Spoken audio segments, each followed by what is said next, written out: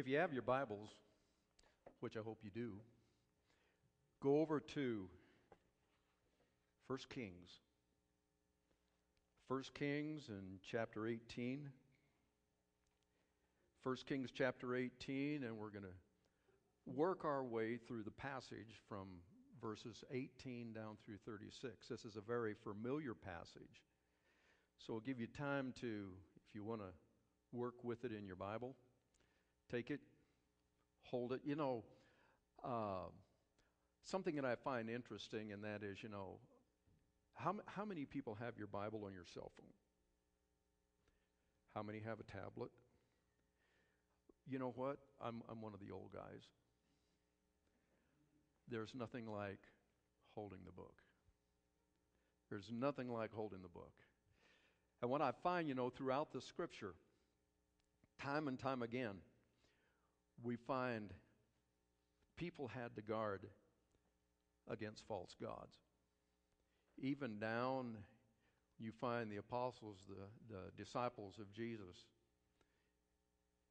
One of the last phrases that you hear again and again and again is, guard yourself. Guard yourself against false gods. And they were always running up against the challenge of false gods finding their way either into their culture or into their worship. When Israel finally fell, they had so incorporated all of the foreign gods and the foreign religions around them that they brought them right into the temple. And it actually became almost part of the temple worship. They thought, well, we still have the temple, so we've still got the good stuff. We've still got the temple, so we've got God on our side. But from time to time, you find in the Scripture, the prophets would call out these foreign gods because they wanted the people to be familiar with who was truly God. They wanted them to see for themselves that how bankrupt religion could become, especially when all of these other things began to fall in. And no better example that you find in this than you find here in 1 Kings, especially with the prophet Elijah. Elijah, when he calls out the 450 prophets of Baal and the 400 prophets of Asherah, he calls them to a showdown on Mount Carmel. Some people say, well, what's so great about Mount Carmel? Well, at one time, you find that there was an altar to the living God that was built on Mount Carmel. It was a place of retreat. It was a place of worship. But he invites these prophets to a showdown on Mount Carmel because he wanted to prove who was really the living God. They could see for themselves and they could come to a point of decision. A point of decision who were they going to serve? But here's the question, who's this Elijah guy? Who is Elijah? Well, sometimes in the prophets we get this image in our head that these prophets were some superhuman type person. Well, James puts it very, very clear to us. He says it this way in James chapter 5, verses 17 through 18. He says, Elijah was a man just like us. Elijah was a man just like us. He prayed earnestly that it would not rain. And it did not rain on the land for 3.5 years. Again he prayed, and the heavens gave rain, and the earth produced its crops. Well, the prophets were ordinary people. They were ordinary people who were called of God, but they had a very good understanding of covenant.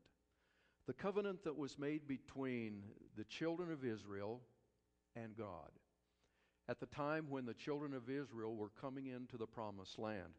If you want to do a good Bible study sometime, take a look at Deuteronomy chapter 28 and 29, because this is where you find the details, you might say. The details of what covenant is and what covenant does, the relationship that is there between God and His people. What you find in there is what we call the curses and the blessings. The blessings and the curses. Some people would say it's kind of like, in computer language, it's an if-then statement. If you do this, then you have this. Well, you find down in Deuteronomy chapter 28 and verses 1 through 2, Moses talking to the people, he says, if you fully obey the Lord your God and carefully follow all his commands I give you today, the Lord your God will set you high above all the nations. All these blessings will come upon you and accompany you if you obey the Lord your God. You can have all of these blessings.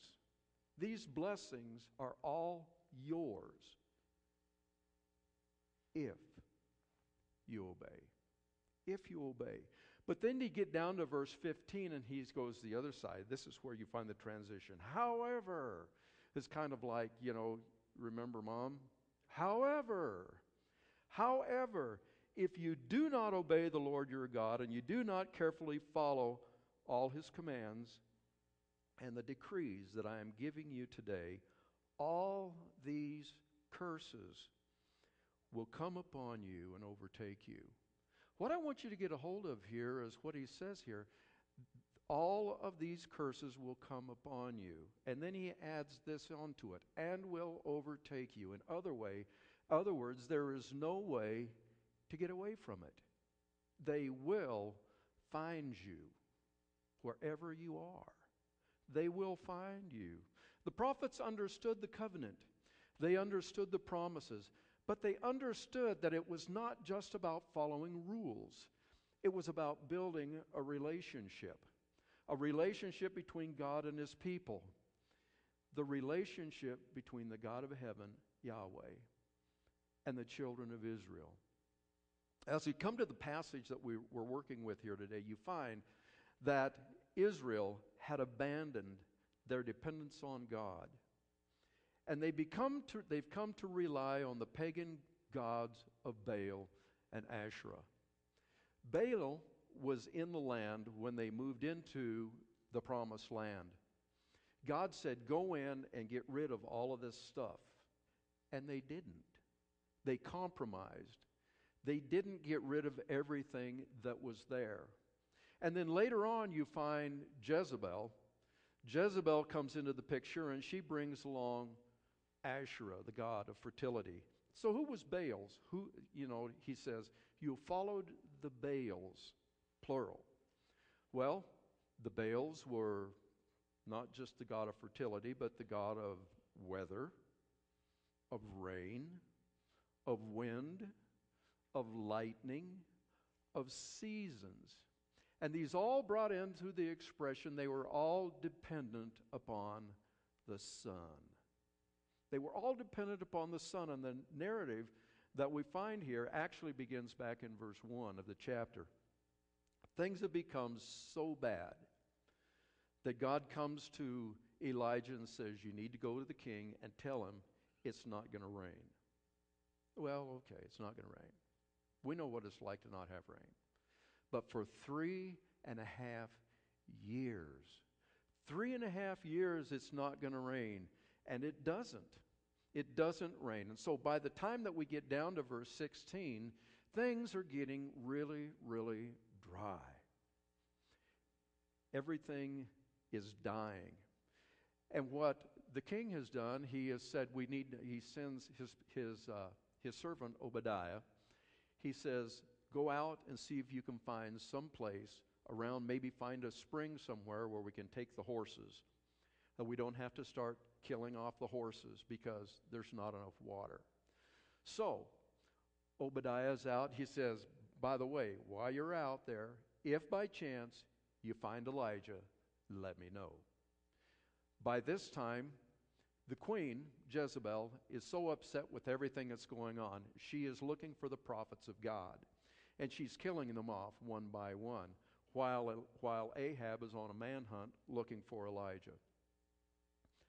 Elijah runs on to the servant, Obadiah. And they said, it's time to get together. So go tell the king that I want to see him. It's time. it's time. So they arrange, they work together, and they get a time put together where Ahab, the king, and Elijah can get their heads together and maybe kind of figure this out. It's interesting to see what happens. They get together, and what happens is the first words out of the king's mouth is that you troubler of Israel? And Elijah comes back and he says, I'm not the problem. You're the problem. You're the problem. He says, you have abandoned the Lord's commands and have followed the Baals. I'm not the problem. You're the problem. You need to remember that the children of Israel, when they moved into the land of Canaan, were a bunch of nomads. They had been herding livestock out in the desert. They had no clue of what it meant to farm the ground. They had no idea what it meant to grow crops. And so what had happened? They had come to depend on the gods of the land. If you want a good crop, what are you going to do? Well, you find one of the gods that'll help give you the advantage over what's going on, because you want a good crop. You don't want your family to starve to death. And by the way, while you're at it, you might as well find one of the gods of fertility so that you can have a strong family too. All of this had filtered and worked its way into the lives and the culture of the children of Israel.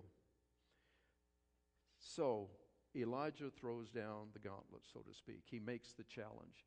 He makes the challenge, and what he says to the king is, now, summon the people from all over Israel to meet me on Mount Carmel and bring the 450 prophets of Baal and the 400 prophets of Asherah who eat at Jezebel's table.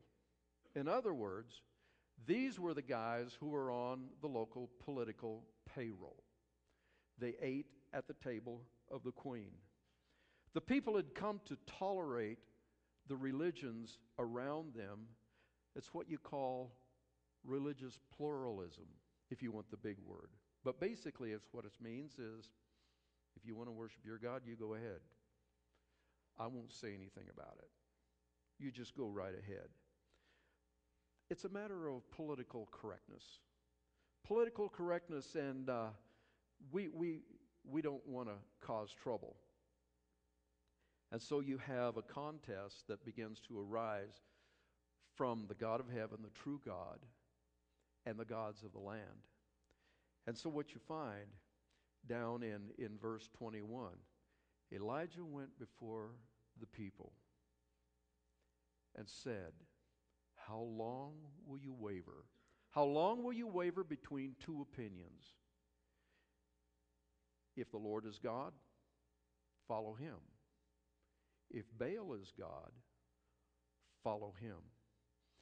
Now the prophet begins to lay down the rules, you might say, or the parameters of what is going to be involved in all of this contest that takes place. Now, when the prophet begins to lay it down, he does something very interesting. He actually gives the prophets of Baal and Asherah, he gives them the advantage. And you say, well, how does that? Well, here's how it goes. He says, this is going to be a test by fire. A test by fire. Well, Baal is the fire god. Baal, his worshipers, honor the sun. And the interesting thing about this contest is going to take place on top of a mountain at the hottest part of the day, when everything is dry. And you might say anything could strike off a fire under the sacrifice. As dry as it is, it won't take much to get a fire going. Well, okay. Well, he does something else. He brings on 850 of the prophets. So here's the odds. 850 to 1. 850 to 1, you know, if positive thinking has any force, If getting our minds together and thinking towards one thing has any possibilities, then you might say the well-intended prayers of the prophets could easily ignite the wood. But then there's another thing here. The image that you find used in Baal worship is a bull. And what does Elijah do? He selects the bulls to be sacrificed. But even more than that, he lets them choose which one they want to use first. So he gives them the best one, and he takes the lesser. He takes the lesser one. Well, you might say the deck is stacked against the prophet. The deck is stacked against the prophet in such a way, and by the way, I'll throw this in. Baal in the local language means Lord. So, if Baal is Lord, if he answers with fire, then he must be Lord. And if he does not answer with fire, then he's not worthy to be called Lord. You know, this is a difficult thing. If Warm Bodies would guarantee a prayer meeting, 850 should do a pretty good job. Well, compared to this one poor preacher that's wandered in out of the wilderness, the king doesn't like him anyway. The queen despises him. And the prophets have all of the money. So who has the advantage? Who has the upper hand here? They could taste the victory. They knew it was theirs. They were so pumped up when they came to this time that you could almost smell the fire. You could almost smell the bull roasting on the flames. What chance did this one poor preacher have in a contest like this? Man, this seems so silly. And so things started. Things got going. You find down in verse 26, so they took the bull given them and they prepared it. Then they began to call on the name of Baal from morning until noon. You think our services are long? From morning until noon. Morning happened to be about 2 hours after the sun was up. So what time did the sun come up this morning? Well, let's don't go there. So anyway, here they are. They took the bull that had been given them, they prepared it, and they began to call on the name of Baal from morning until noon. Oh Baal, hear us. They shouted, but there was no response. There was no response. No one answered, and so they began to dance around the altar that they had made. You know, if sincerity had any way of shaping things, you could say that these 850 prophets prayed like their lives depended on it. And it did. They prayed as if it would have been their last day. And it probably was, the way the story goes. You know, they began to pour out their hearts. So they took the bull that had been given them, they prepared it. They called on the name of Baal from morning until noon. Oh, Baal, answer us, they shouted. But there was no response. No one answered.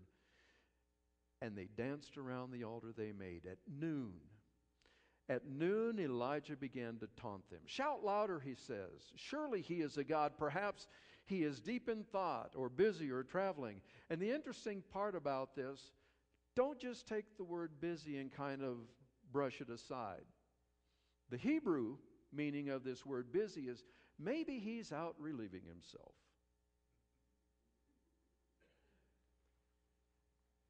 Perhaps he's deep in thought or busy or traveling. Maybe he is sleeping and he must be awakened. So they shouted louder. They slashed themselves with swords and spears as was their custom until the blood flowed. We're not talking about a little drip here and a little drip there. We're talking about running. This is getting messy now. Midday passed.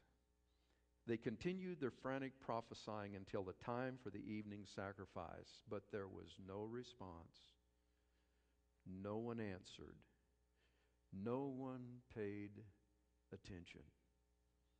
They prayed from morning until noon, not just with meager results, with no results. With no results. And Elijah, they begin to wonder, why have the gods not answered? Elijah is not being disrespectful here, because he's not disrespecting a deity, because they weren't deities. This was all he was trying to do, was show them how bankrupt their religion is, how futile it is. The scripture says at midday passes, and they continue their prophesying, and it came to the time of the evening sacrifice, and there was no response. No response. There is silence on Mount Carmel. The last amen has been said by the priests. They stop. They open their eyes. No fire. The bull is still there.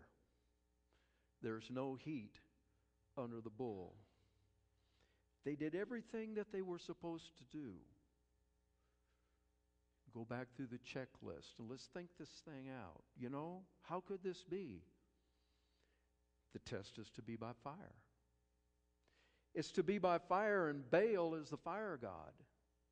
Well, the test took place in the heat of the day when the sun, should have lit the sacrifice without any problem at all. Everything is extremely dry. Remember, there hasn't been rain for 3.5 years. Baal worship, part of the worship was around the bull. And it wasn't just any bull. This was the best one. This was the best one. And now, well, Baal means Lord, and he's Lord, right? Well, so what do you have with the odds? 850 to 1. 850 to 1. And not only with that, they had all of the political power, they had all the money, they had all of the support. What else did they need? But where was the fire? Why did they fail? Baal had done nothing. He'd done nothing. You know, if this had been the Olympic Games, they would have had 10 straight zeros. 10 straight zeros would have been scored. I like what it says then. Then Elijah calls the people. He says, come here. He says, come here. Come to me. What I find interesting about this phrase, he doesn't stand there and go, I told you so. He doesn't stand there and shake his finger at them and go, for shame, for shame, for shame. Shame on you. No. Now it's Yahweh's turn. It's Yahweh's turn, because everything now is not focused on Elijah. It's focused on God.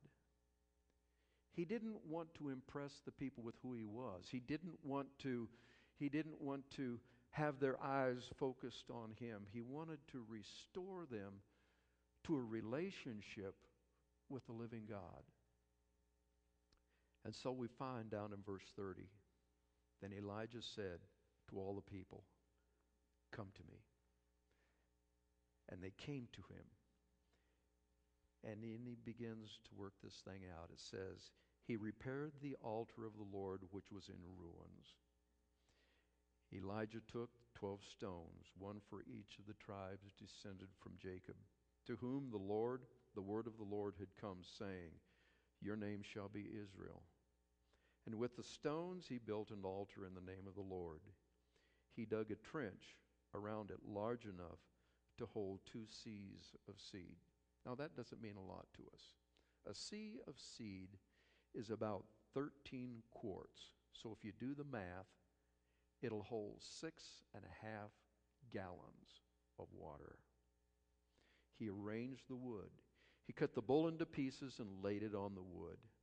Then he said to them, "Fill 4 large jars with water and pour it on the offering and on the wood." Then he says, "Do it again." And so they did it again. And he says a third time, and they did it a third time until the water ran down around the altar and filled the trench. Now it seems like Elijah has done some really silly things. Number one, he takes a less desirable bull to be sacrificed. And then what's he do? He takes a ruined, run-down altar that had fell into bad repair because it hadn't been used in such a long time. And then what's he do? He orders them to do something that makes no sense at all. He says, "Wet it down." Wet it down. He doesn't say wet it down once. He wet it down 3 times. Now remember where this is all taking place. This is taking place on top of a mountain where there hasn't been any rain for 3.5 years. So the mountain, if you look on the map, is not that far from the sea. So they may have run down to the sea and got the water. They may have had the water there because this is a huge amount of people. And I'm sure that throughout the day, probably some people were getting thirsty. But he doesn't say wet it down once. He says wet it down again, and then wet it down again, until the water had so saturated the sacrifice and saturated the wood and saturated the altar until it filled the trench around it as well. Now, something you need to remember in all of this muddy mess. 850 prophets had shouted and cut themselves and made all of this ruckus from early morning until the time of sacrifice, which is about 3 o'clock in the afternoon. And the prophet of God walks to the altar and he says a prayer that's 2 sentences long. Now, talk about simple prayer. 2 sentences. 2 sentences. And the scripture says at the time of sacrifice, the prophet stepped forward and he prayed, "O Lord, God of Abraham, Isaac, and Israel, let it be known today that you are God in Israel, that I am your servant and have done all of these things at your command. Answer me, O Lord, answer me, so these people will know that you, O Lord, are God, and that you are turning their hearts back again." Swift, short, to the point. And now it's Yahweh's turn. And boy, did he respond. He responds, and it says, "Then the fire of the Lord fell and burned up the sacrifice, the wood, the stones, the soil, and also licked up the water in the trench." Now, it's one thing, hey, all he asked for was that they burn up the sacrifice. So it would have been enough to have just lit the fire and burn up the sacrifice. But God disintegrated it all. I can imagine nothing left but a big black crater. That's all that was left. It was all gone. The bull, the wood, the altar, even down to the water in the trench. It was all gone. Now, we've given attention in this passage to all of the main characters, 850 prophets of Baal and Asherah. We've given our attention to Elijah. And we've given our attention to Yahweh. But who is all of this for? It's for the people of Israel. It's for the children of Israel who had gathered there that day. It's not for the priests. It's not for Elijah. It's not even for the king. And he was there too. It's for the children of Israel because he wanted them to make a decision. If you go back to verse 21 of this passage, it's interesting. Elijah went before the people and said, "How long will you waver between two opinions? If the Lord is God, follow him. But if Baal is God, follow him." And then he says, but the people said nothing. The people said nothing. Up to this point, they had responded to the religious pluralism in the land as they had been taught to respond, with open tolerance. Open tolerance to all the religions. They were taught not to call anything true or false. The people said nothing.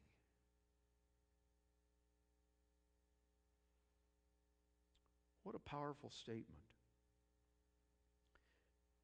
They didn't want to get involved in any religious debates. They didn't want to be pointing fingers at anybody. They didn't want to put any faiths to the test. They just kind of wanted things to go away, so to speak. Does this sound familiar? I hope so. Because this is exactly where our culture is. Our culture urges us not to respond to the religious pluralism of our day. We are urged to be tolerant. Be tolerant of all religions. To say nothing. We're not to say that our religion is true and your religion is not. We are urged to say, all of the religions are going to get you to heaven someday, so just let it go. But Elijah reminds us that the God who answers with fire is the true God. He reminds us that just like the Hebrew people in this passage, we can let the religions around us so influence us that it comes into our lives, and it can even come into our worship. John Wesley's mother, Susanna Wesley, said, "Anything that comes between us and God is sin." In other words, don't be afraid to call sin, sin. We constantly, though, have to be aware of the possibility of sin. We cannot be so bold as to say, that could never happen to me. Because sure as shooting, if we fix our minds on that and we say, that won't happen to me, what do we see happening? It happens to me. I can say, I hope not. I can say, I'll do everything that I can to prevent it. But I can never be so bold as to say, it won't. Because sure shooting probably will. The Hebrew people saw Yahweh answer Elijah that day. A simple two-sentence prayer. And the scripture says, then when all of the people saw this, they fell prostrate and cried, "The Lord, He is God. The Lord, He is God."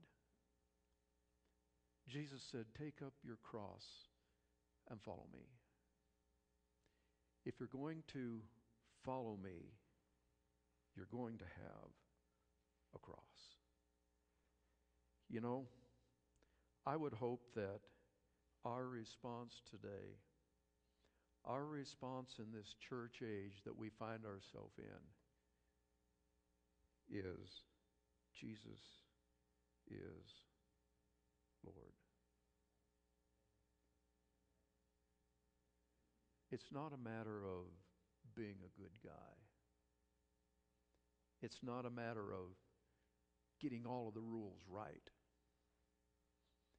It's a matter of who is Lord of your life. Who is Lord of your life?